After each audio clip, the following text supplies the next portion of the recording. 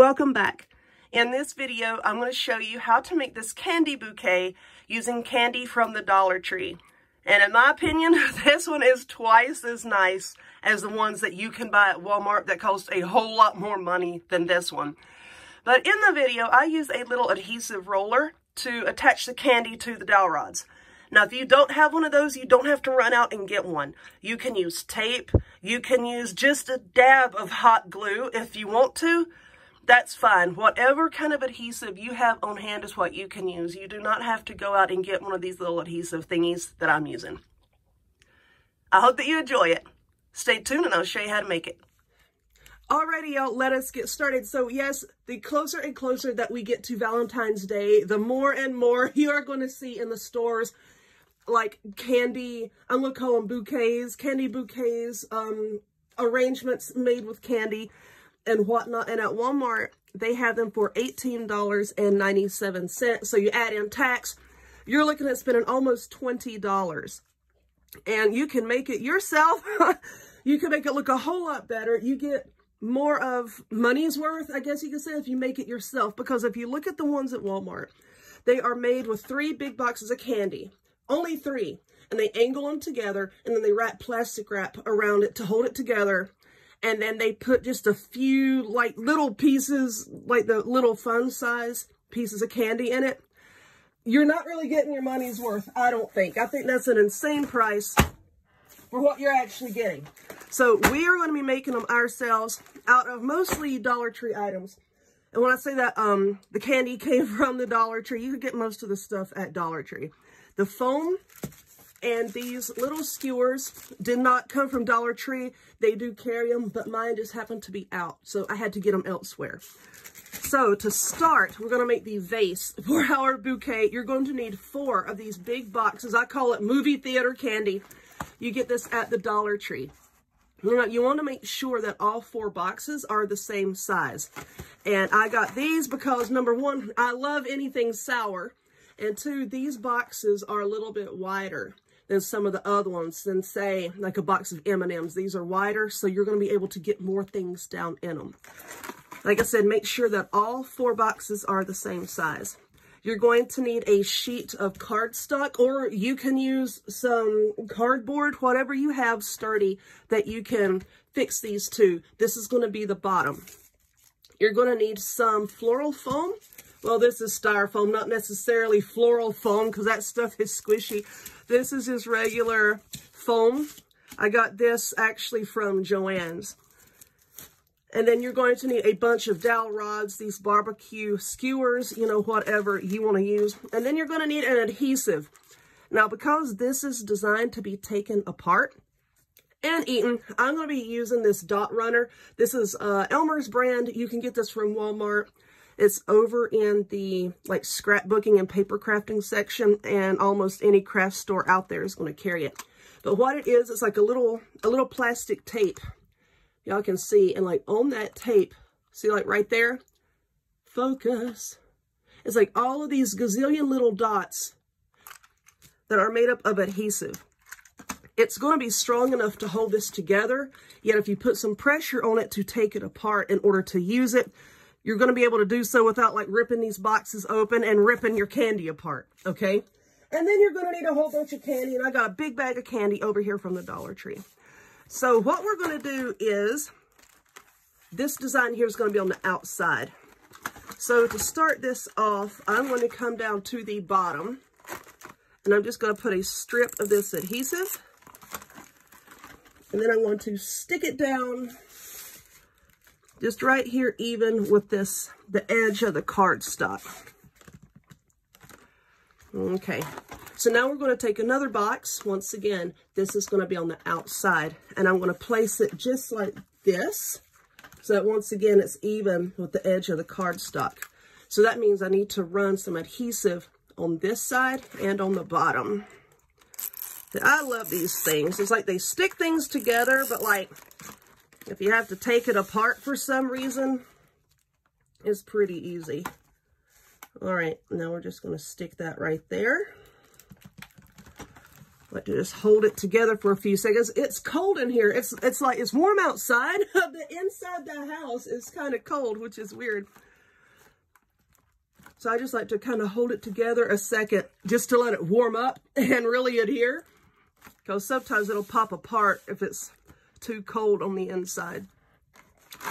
Okay, so let's see how we're going to do this one now. I'm going to put it this way, and then when you're sticking these together, make sure, because see, like if you put it this way, then your box isn't going to fit. You're going to have a gap here. Make sure that you're putting them together so that they will all fit together and make a nice little vase, okay? So now we're going to go down this side here. Once again with this on the outside. I think I prefer sour candy over sweet. I don't know, is that weird? I like sour stuff. All right. So now we're going to put this one here. Also attach it to this one and attach it to the bottom. So we're just going to put a strip of this adhesive here, one across the bottom. Then we're just going to hold it right there. And then I'm going to go right. I'm trying to do this while holding it up to the camera so that you can see it. It's a lot easier when I can like hold stuff down in my lap as opposed to hold it up in front of the camera. All right, so I think that that looks okay. Now, once this is all set up, I'm just going to take my X-Acto knife over here and just trim away this excess cardstock. Like I said, I didn't want to cut it first because I wasn't sure, number one, like exactly how big it was going to be. And I think it's just easier to work on the full sheet and then trim it up later. Okay, let's stick that there. As if it's a little bit warmer in your house, this is going to be a lot easier. Okay, so now what we're going to do is let's take some of this foam and I'm going to open it up. And I'm going to cut this big block in half. Let's see. Yeah, cutting it in half should give us the width that we need. So hold on a minute. I'm going to pause the video and let me cut this to shape. And I'm also going to go ahead and trim off this excess cardstock. So I'll be back just in a second. Alrighty, so I have the foam cut to shape and I just stuck it down in our candy vase. And I'm going to throw the other pieces over there and we'll use that for something else. I just used this old crafting knife. Well, it's not actually a crafting knife. It's just an old knife that I have now designated for crafting purposes. Alright, let's set that over there. And also trimmed away the extra cardstock. Alright, so now for our candy. And I have a ton of it over here. I'm going to tell you why I chose the type of candy that I chose. I got mostly like bar candy. I got Butterfinger and some Twix, actually some Reese's Cups. And I'll show you why, because you see this flap right here? An easy way to get the candy to stick to the dowel rod without having to use like hot glue or like individual glue dots is I'm just going to put adhesive on this side and then on that side of that flap, and then just encase the little skewer right there in between the both of them, and just press that down. Not too hard. You don't want to break the candy up into pieces.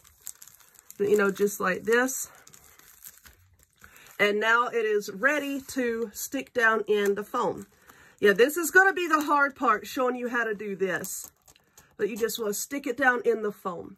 Now, do all of the rest of your candy like that, whatever kind that you're using. I also got some smaller candy that we can kind of put down in here as filler. I got some of the fun size Snickers that we can also just put here and there to use as filler. Let's see, what else did I get?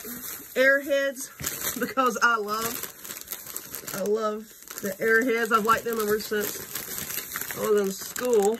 Got some of these little miniature lollipops. I might try to work some of those in.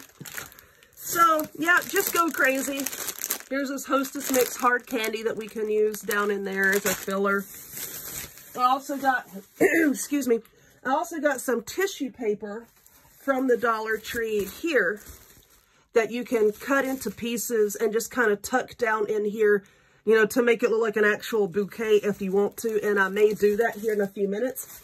But let me work on the actual candy part, and then I'll come back and show you if I use the tissue paper and how I incorporate it. I'll be right back. All right, there we are. And I did use some of the tissue paper. All I did, I just cut it into squares and then just gathered it up and just kind of stuffed it in here and there just to fill it out a little bit. And I think it came out pretty well. I'm trying to scoot back here to get all of it in frame. But anyway, yeah, don't be afraid to use a lot of that adhesive. You want these, you know, to really stick around your dowel rods. You don't want it to fall apart on you if you're going to transport it somewhere. You know, so don't be afraid of the adhesive. Use all that you need. You can also get bigger glue dots, about the size of a dime at Walmart, and you can use those to stick it down as well if you want to. So anyway, there it is, all finished. I hope you liked it, and I know my kids are waiting for me to get done so that they can tear into it. But if you would, please give this video a thumbs up, click subscribe, check me out on other forms of social media, the links to all of which will be in the description box down below. And I hope to see y'all next time. Bye.